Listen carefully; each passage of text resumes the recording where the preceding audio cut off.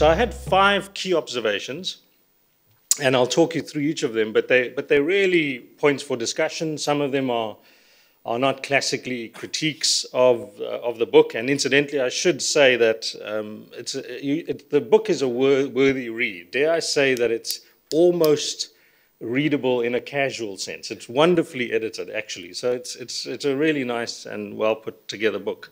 And so I'm basing my comments more on reading that book. The first is really to think about the manufacturing malaise and talk through some of the nuances perhaps that we can think about around this Africa's manufacturing malaise, around which there's a lot of data.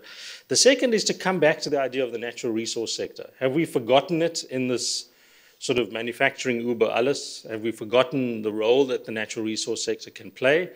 And then linking that, and I think there's something there possibly around what the value of the economic complexity approach, what value it can bring to thinking about sectors beyond manufacturing.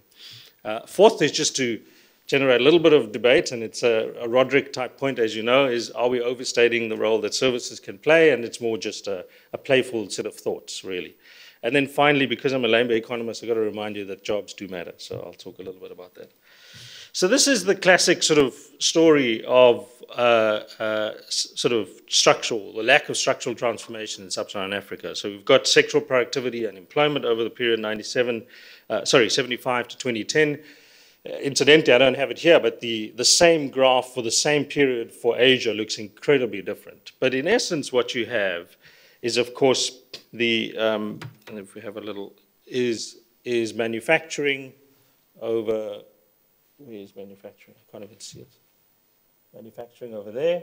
So low productivity, lack of employment creation in manufacturing for 30-odd years in sub-Saharan Africa. But the structural transformation has been from, to some extent, low productivity agriculture to slightly higher, as the book puts it very well, slightly higher productivity, but not much higher productivity jobs in wholesale and retail. That's that big blob on the right-hand side. So those are the low productivity, urban, informal sector jobs, right? I'll come to that later, but when we think about services, we've got to be careful what we lump into that notion of services being the new option, if you like. But there's something else going on, and it links to the next slide, which is that little circle right on the top there is mining. So what you're really getting out of mining is very, very high levels of productivity, but no job creation. And I want to argue that perhaps we should not just be looking at manufacturing, but thinking about the opportunities that lay within mining with respect to building complexity. But the other point, which is more of a question for all of you experts, not really my area, is that I think, because in other sort of other work that we're doing in along with academics in other disciplines, in engineering, in sanitation, they think about manufacturing almost implicitly as the sector that can provide the spillovers naturally that other sectors can't. The expertise, logistics, infrastructure, and so on. And that's really a question I have, is whether we're thinking carefully about manufacturing in that way. But if we go back to the little small blob there, that's my second key point, which is what about the natural resource sector? So I put this graph up because I think it's really important. We talk about the African high growth story, the Economist article about 7 of the 10 fastest growing economies post-2000 were in Africa. Well, all of it was the natural resource sector based. So this is a graph of all the economies on the right-hand side of the red dotted line are resource-dependent economies. And the 17 I've chosen are the 17 African lions, if you like, that had the highest growth rates over the period 2008 to 2013. 14 of the 17 were resource-dependent economies. So any growth story, right, any growth and development story for sub-Saharan Africa has to be thinking about the natural resource sector. And I've just got 2 ideas there. One is, to what extent, when we code manufacturing, I think of some of the work that's been done by WIDER on Mozambique, and we talk about manufacturing growth in Mozambique. Well, those are aluminium smelters, right? Last time I checked, those are pretty capital intensive, and it's downstream mining. So I think there's a story there about what we code as manufacturing, but what is really downstream mining. The other, of course, is arguments that have been made before by the bank and others that to what extent is there a growth opportunity or growth and development discussion that we need to have, industrial policy, around using revenues from commodity price booms in sub-Saharan Africa. So in fact, the story there may be really about proper governance and management of natural resource booms within sub-Saharan Africa. But can we do something with the natural resource sector? And I want to argue that the notion of economic complexity, which I won't bore you with, is a really useful device for thinking about that. What I have here are the ECI measures, so the Economic Complexity Index mapped against GDP per capita, and the blue dots are African economies. There are really two key points here. One is that for the same level of GDP, the leading manufacturers in sub-Saharan Africa, I think it's Morocco, South Africa, Tunisia, Egypt, Mauritius. For the same level of GDP, they are less complex economies.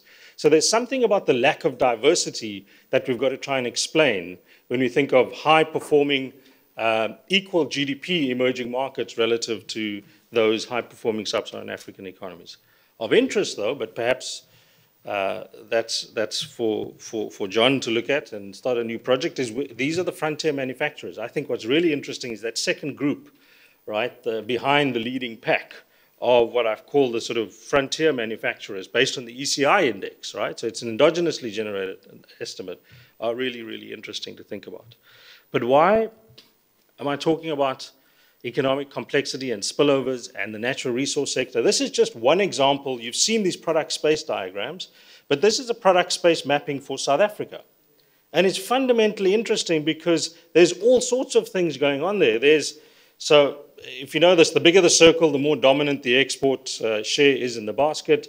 If it's a colored dot, it means that we're exporting. If it's not colored, there's nothing going on. The merger towards the center gives you high-tech exports, right? Services are not in here, of course. But what's interesting is there are all sorts of nodes, whether it's agriculture, whether it's horticulture, coal leads to other sorts of products and so on. And so the idea is, can one think about the natural resource sector as the generator of growth in African economies and therefore the sector you need to look at for the next frontier product, right? And that's the obvious way to think about it. And I'll give you two examples. One is, and we're involved in a project, as I said earlier, with scientists from other disciplines, and it's a project on bamboo. And it turns out that bamboo is really good at growing on soil that has been destroyed by mining, right? So in fact, you've got all this unproductive, what we would call unproductive, destroyed land, sitting in mining-intensive towns around the region, right? And bamboo, in fact, grows really well. That's what the scientists tell us. Why bamboo? Well, bamboo can then lead to, and that's the product space story, lead you into treated wood, construction materials. And as I found out, has a sugar extract, which can be used to make ice cream, right? And so out of the natural resource sector, you get these sort of potential capabilities, if you have them, of course, to move into other products. The classic is from mining waste, right, into fertilizer. And so what starts out as a discussion about manufacturing, I'm sort of pivoting and say, well, do we not need to look at, not just ignore mining, but actually look at the natural resource sector as an opportunity.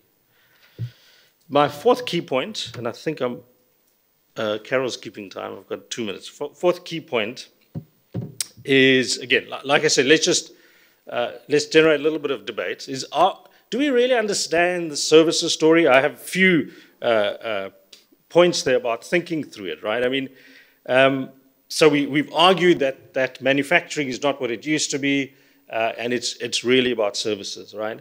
So my second bullet point is really not a question I don't think we can answer alone. I think we need engineers. I think we need all sorts of other scientists to tell us technically, from a technical perspective, can you actually build a dynamic export-orientated services sector without building the capabilities that come with manufacturing first? And I don't have an answer, but that may be worth debating. And I have arguments there that are bubbling in my head. I mean, it is manufacturing, gives you road infrastructure, rail infrastructure, logistics, cold storage, right? And I've got a little bit of a hope nobody's from Rwanda here, a little bit of a dig at Rwanda, is that can you really build drone capacity when you can't transport milk from one end of the country to the other, right?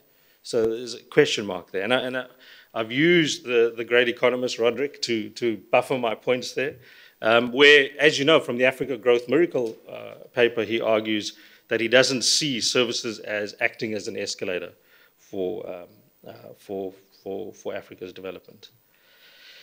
Just finally, is there a false dichotomy? I think there is between manufacturing versus services versus mining. I think there is, but sometimes one wonders whether we shouldn't be sectorally living across all those different sectors, and I would argue maybe the economic complexity framework offers that.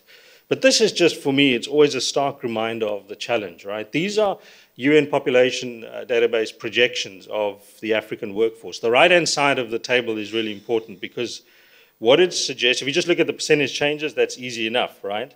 But it's for sub-Saharan Africa relative to the world. But that percentage there, right, 37.3, means that by 2100, close to 4 out of 10 workers on the planet will be African. And in many ways, just brings home the point that if you're not going to think about jobs and a development strategy that's at least got labor intensity or job creation as part of it, I think we've got a huge, huge challenge ahead of us. Okay, thanks.